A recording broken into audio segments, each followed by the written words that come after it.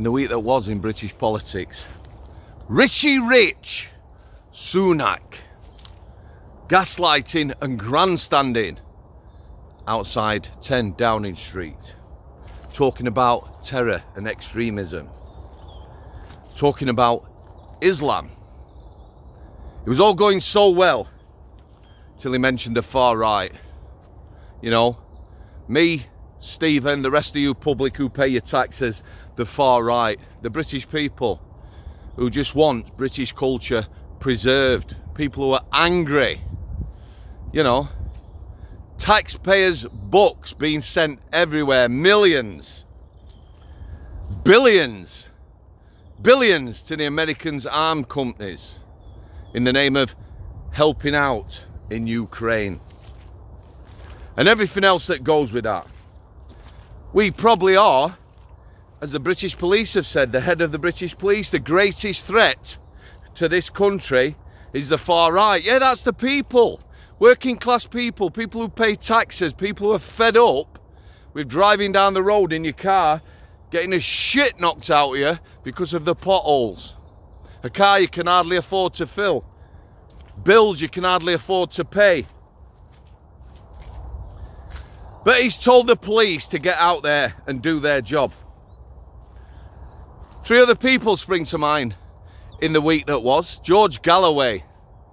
George Galloway has now been elected in a by-election, MP for Rochdale, back in the Houses of Parliament. Divisive, to say the least, that lad.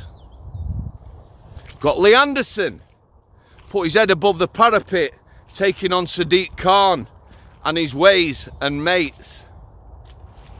Half hero, half anti-hero. And then Suella Braveman. Boo, the pantomime boos.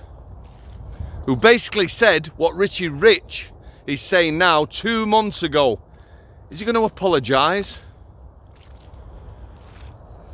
Listen, it's worth mentioning, amongst us now, there are people from a certain culture and religion who are happy to be in this country, settled in communities. Those people equally are fearful of the future. They don't want extremism, they don't want Sharia law, they just want to go about their business. Same as me. Today we're off to Scarborough, a beautiful sunny day.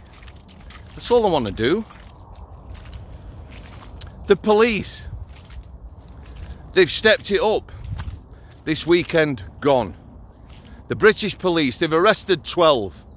I don't know what that's in the whole of Great Britain from the protests.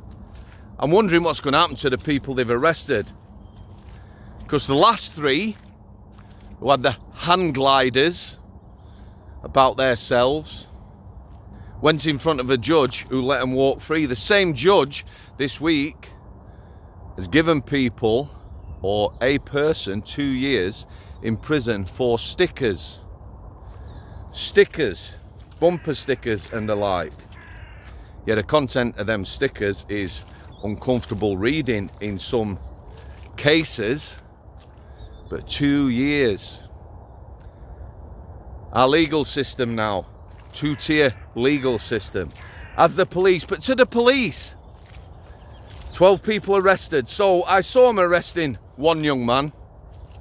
There was a group of them. We can tell who they are. The get-backs, yeah? With the beards, the short, not stocky, portly ones. Not interested in getting involved. You've got the female or lasses wandering aimlessly and clueless, getting in the way.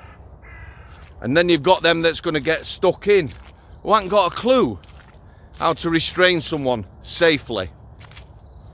I saw that in the prison service. I did my riot training. Riot training in the prison service is very similar to the police and the army. For me, it's got to be tough, it's got to be real.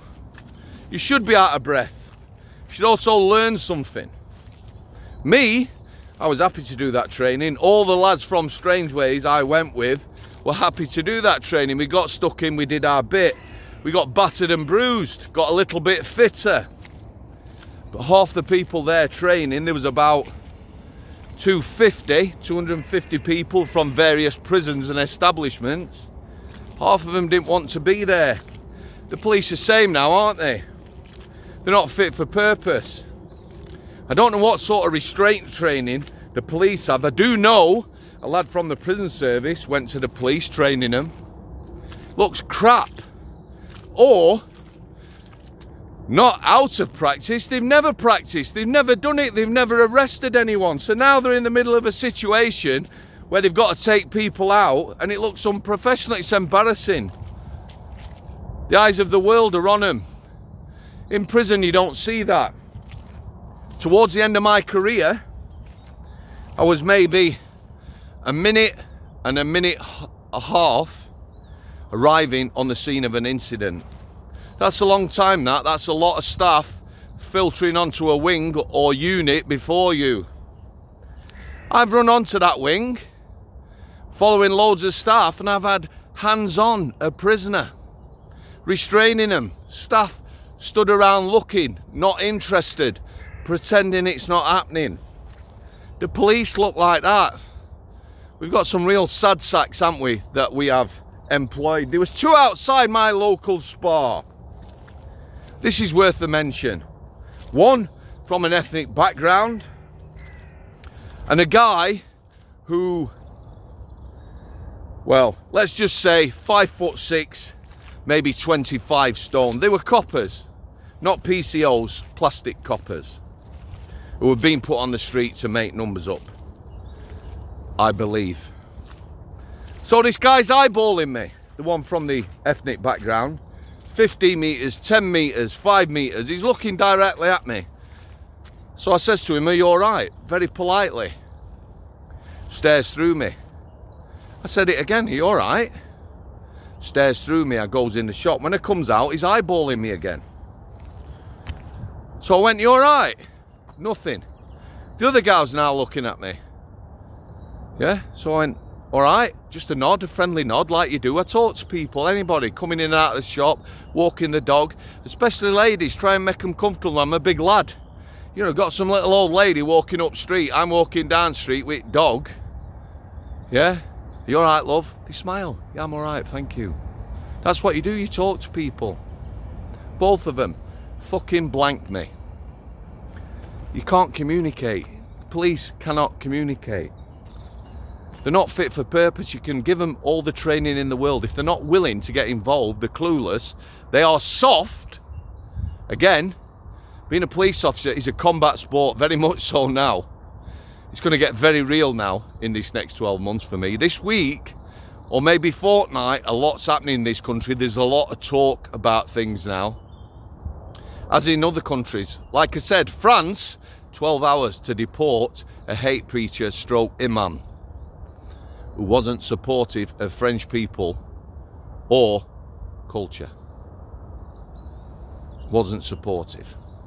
I'm just going to leave it there on this beautiful day. The boy is the distance. Let's see what happens now, guys. Like I said, Lee Anderson and George Galloway, round of applause for both of them. They've got people talking, whether you love them or hate them, divisive or not, gaslighting or not. Something needs to happen in British politics. Like I say, I'm in the wilderness, me. I have no affiliation.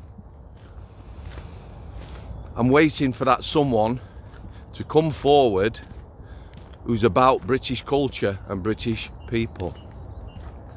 I'm quite happy for families to come here and settle, but not boatloads full of single young men, third world culture, third world conflict, third world violence.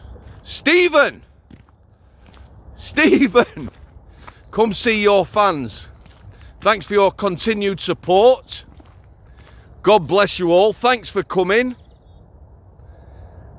I'll see you.